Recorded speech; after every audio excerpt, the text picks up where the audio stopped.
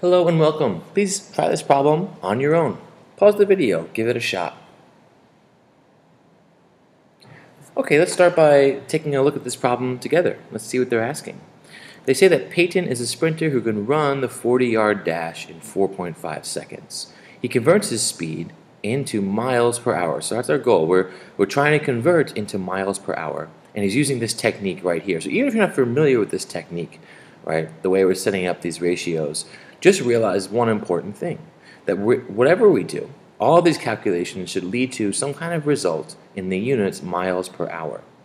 So they're asking which ratio is incorrectly written to convert his speed. So that means that there's some mistake here that won't work.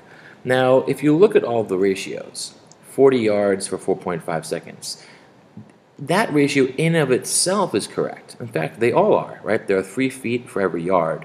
There are 5,280 feet for every mile and 60 seconds per minute and 60 minutes per hour. But one of these ratios, even though they're all correct in terms of the units, the order that it's written in will not lead to the answer in miles per hour. Let me show you what I mean.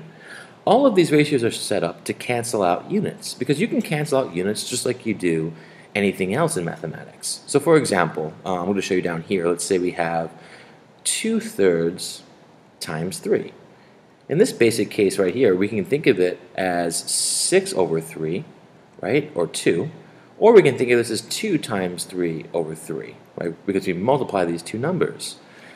Now when you do this, you can think, oh, well, that's the same thing as 3 times 2/3, which is the same thing as 3/3 times 2, and 3/3 is just 1. What does all this tell you? Well, if we went back to the beginning, this canceling out right here that we're doing, you could see right away. If you're multiplying and you see the same numbers in the numerator and denominator, they cancel out to 1. And 1 is irrelevant in multiplication. It's the identity. And the same is true with algebra or symbols.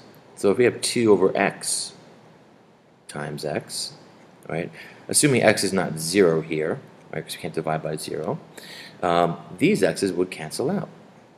And likewise, if I had, let's say, I don't know, for some reason, let's have 2 divided by feet, and I'm multiplying by feet. As weird as it might seem, in this case, the units cancel out, just like the variables and numbers. So in our problem right here, let's just trace what cancels out and what doesn't.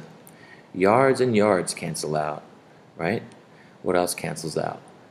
If I look across here, I see that we have minutes and minutes canceling out, right? And then I have seconds and seconds canceling out. And then here we start to have an issue. Now, hours should not cancel out. Why? Because we want the answer in miles per hour. That means miles should end up in the numerator and hours should end up in the denominator. So here we can see that the issue is in this fraction, right? This fraction is not written in a way that cancels out the units to lead to the answer that we want to. It's upside down, right? You can tell because here are the miles in the denominator and you want them in the numerator. And here the feet are in the numerator, but you want them in the denominator to cancel out with these feet over here. So I'm going to cross this out and rewrite it over here. And you'll see how it works. 1 mile over 5,280 feet.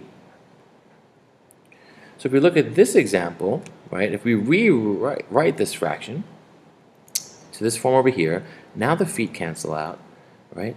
And the miles don't cancel out, and that's good. We don't want the miles to cancel out. So in the end, if we do all these calculations, we have miles ending up in our numerator, m for miles or mi or whatever, and hours in our denominator. Every other unit has canceled out, so this will work. Now if we actually do the calculation, right, you'd have 60 times 40 in the numerator over 5,280, right? And then you would reduce that to get his speed in miles per hour. So which one's incorrectly written? Well, this one right here, right? 5,280 feet over for every 1 minute. Again, the ratio itself is correct, but it's not written in a way that leads to the answer that they want.